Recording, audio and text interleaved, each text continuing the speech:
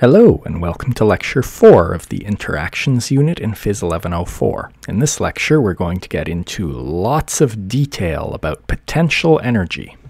So in an earlier lecture I claimed that the ratio of accelerations of two interacting objects is the negative inverse ratio of their inertias, just like we've seen for delta v's. And let me just prove that, because it's going to be an important principle for us going on.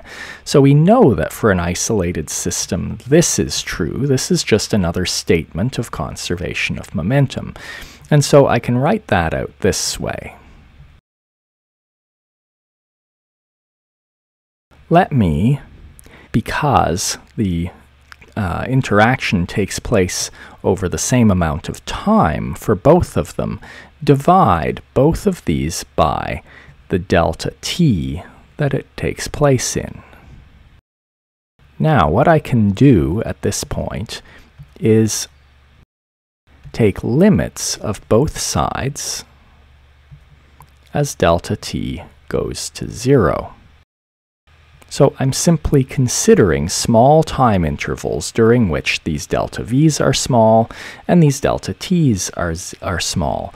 But that is by definition just the time derivative, right? So this is dva by dt, and this is dvb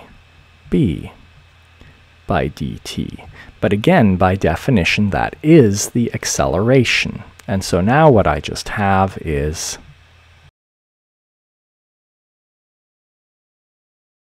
and you can certainly rearrange that and just look at the x components and come up with this relation. For any closed system, by definition, the total system energy is constant, or in other words, the change in system energy is always 0, and we can express that as a sum of the change in kinetic potential, source, and thermal energies. If the system only has non-dissipative interactions, then there can't be any change in source energy or thermal energy because those involve dissipative interactions, and so the expression simplifies to the change in kinetic energy and the change in potential energy add up to 0. And we've already seen earlier briefly that we call kinetic energy and potential energy together mechanical energy, and we distinguish them because they're the two forms of energy that can be reversibly transformed back and forth into each other. So that means we can summarize the condition for a closed system with non-dissipative interactions as that the change in mechanical energy of the system is 0. Whenever there are no dissipative interactions, all the processes in our system are reversible. And that reversibility is going to turn out to have really important consequences to us, so let's have a close look at it. Here's a cart colliding with a spring which is attached to a wall, and I've included the cart, spring, and wall in my system because I want to be able to define a spring potential energy, and so I have to include every object that the spring interacts with. And here it is in reverse. Everything looks exactly the same, except that our clock seems to be running backwards when we view this in reverse. And in particular, notice that these two times that I've called T2 and T4 are exactly the same. Here they are again down here. I've just chosen two times when the spring compression is the same, and by the reversibility of the process, that means everything else has to be the same too.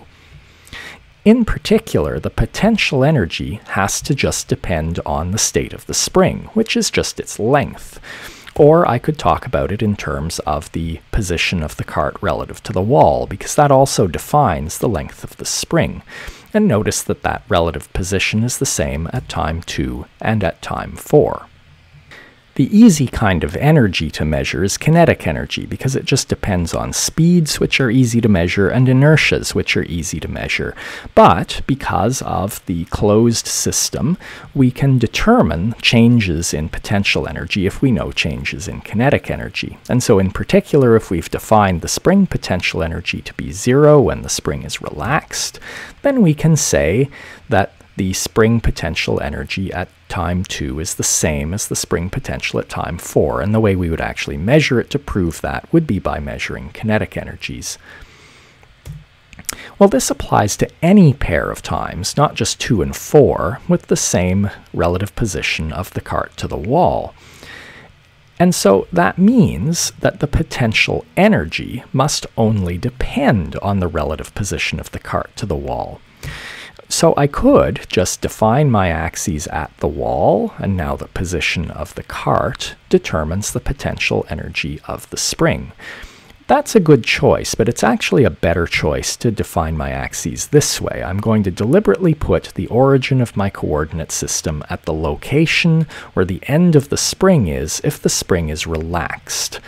Now with this choice, since the position of the cart determines the length of the spring, we can say that the spring potential energy is just a function of the cart's position x.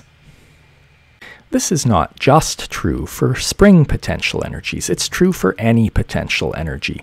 Any potential energy always just depends on a relative position between two interacting objects in the system, and if only one of them is moving, then we can always rewrite that as a function of just the position of one object.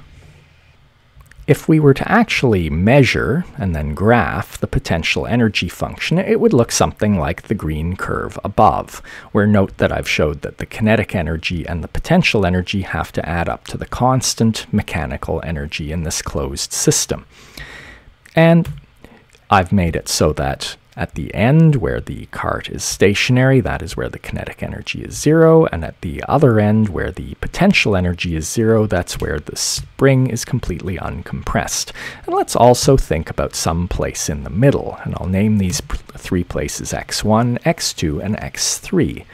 Notice that in passing from x1 to x2, the cart has slowed down. We know that because its kinetic energy decreases from x1 to x2, and so it must have been accelerating back that way. Similarly, going from x2 to x3, it's still slowing down, the kinetic energy decreases further, and so it's also accelerated back that same way. Well, in both of those cases, the acceleration vector is pointing back towards locations where the potential energy of the system is lower. This is a general rule. The parts of a closed system always tend to accelerate in the direction that lowers the system's potential energy.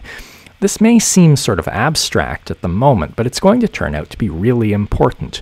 In fact, as we'll see in PHYS 1204, you cannot understand the operation of electrical circuits without understanding this. Here are some experimental facts, some of which you already know. On Earth, near the ground, as long as we can ignore air resistance, all objects accelerate at about 9.8 meters per second squared down. You might not realize, though, that the farther from the ground you get, the lower that acceleration is, so that, for example, 300 kilometers up, it's about 8.9 meters per second squared, and out in geosynchronous orbit, it's down to 0.22 meters per second squared. Well, that's too complicated. Let's restrict our attention to situations where we're close enough to the Earth's surface that we can say that the acceleration due to gravity doesn't vary with height. Now, you've probably seen gravitational potential energy in an earlier course, but you probably haven't seen why it's actually possible for us to define it. So, let's think about throwing a ball upward. Of course, it slows down, momentarily stops, and then falls back down, speeding up. And in particular, you already know and can verify experimentally that at two places in its path where it's at the same height, it has to have the same speed. So let's look at the consequences of this, and it's going to be a lot like the cart hitting the spring. The ball is accelerating, so it must be interacting with something. You can do experiments in vacuum, and this all happens the same way, so it's not interacting with the air. In fact, it's not touching anything, so this must be a long-range interaction. And it works the same way everywhere on Earth, so clearly the thing it's interacting with is the Earth.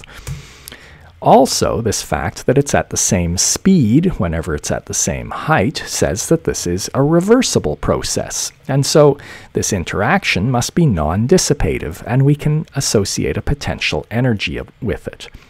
If we're going to do that, then we need to include the interacting objects. That would be the ball and the Earth. And so to define a gravitational potential energy, we have to include the Earth in our system. So we have reason to believe that there should be a potential energy function for the gravitational potential energy, and it should depend on the relative position of the ball and the Earth, which is just defined by the height of the ball.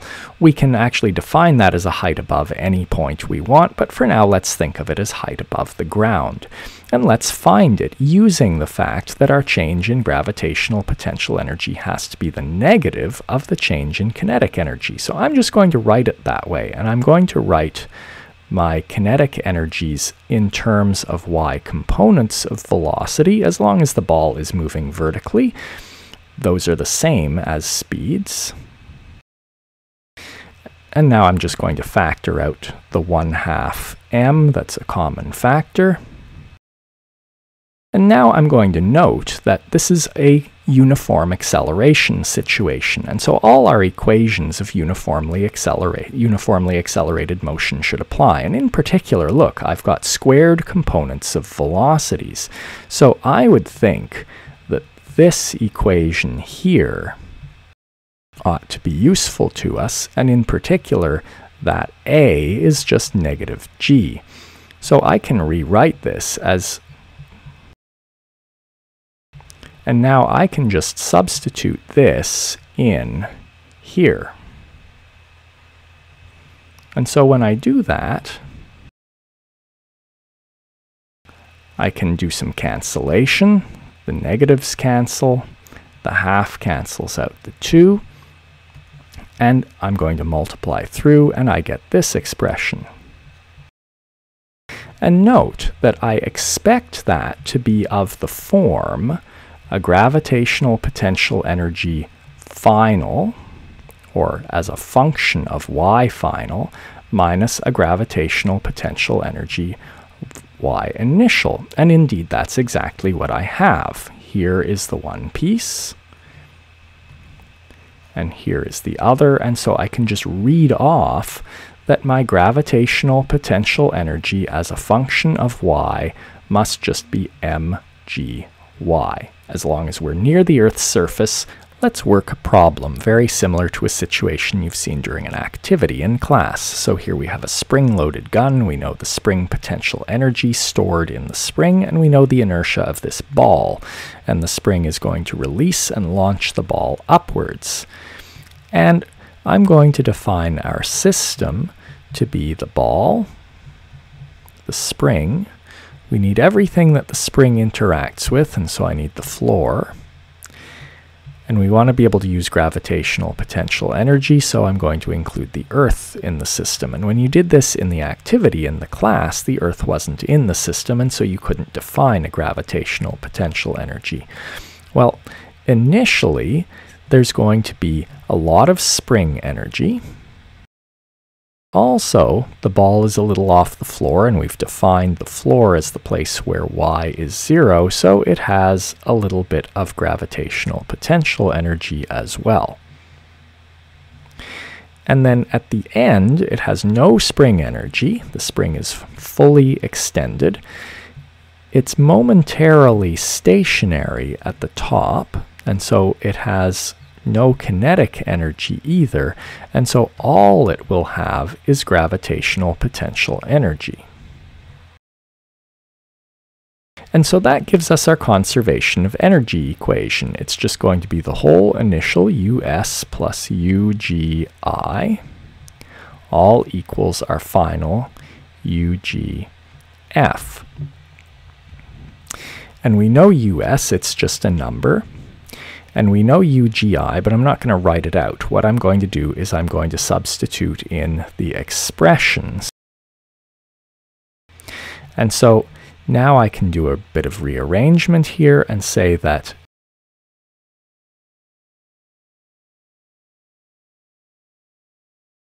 now I can substitute in numbers.